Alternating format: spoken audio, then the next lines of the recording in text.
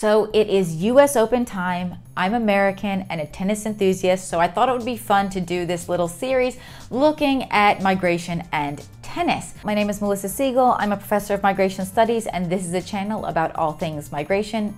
So today we're going to actually look at Cameron Norrie, who is a British professional tennis player. And in August of this year, August of 2022, he reached his career high ranking of world number 9.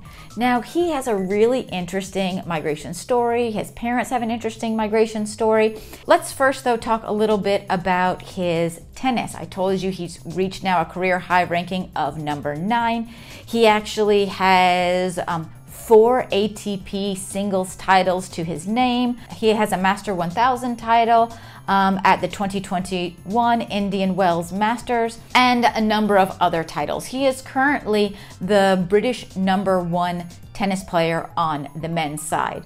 Now let's talk a little bit about his early life and his migration background. So he was actually born in 1995 in Johannesburg, South Africa. So he was born in South Africa, but he was born to British microbiologist parents who were immigrants in South Africa at the time. So his father, David, is originally from Glasgow, and his mother, Helen, is originally from Cardiff in the UK. Now, when Cam Norrie was 3 years old, his parents moved to Auckland in New Zealand, and his parents still live there today. So he actually grew up for a lot of his formidable years also in New Zealand, but at the age of 16, he actually moved to the United Kingdom. But in his early juniors tennis career, he actually played for New Zealand, and then later switched to playing for the UK.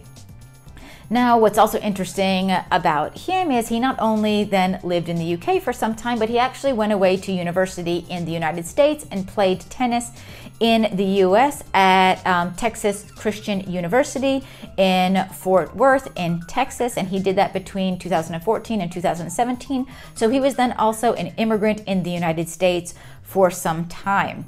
Then after living in the United States, he moved back to the UK for some time. Also during the pandemic, he lived with his parents also for some time back in New Zealand again. So you can see that Cam has this really interesting, rich migration story. His parents were immigrants in South Africa, where he was born, and are now currently still immigrants in New Zealand. He's lived in South Africa, New Zealand, the United States, and the UK. So very, very interesting migration story.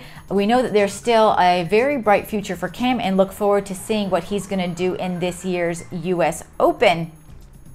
Now, if you like this video, please give it a thumbs up. Make sure to subscribe to this channel so you don't miss any of the videos that we upload every week. And of course, hit that notification bell.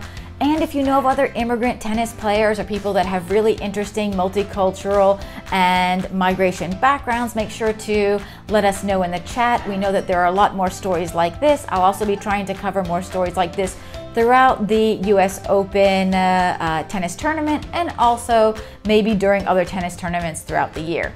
So of course, I do hope to see you next time. Bye-bye.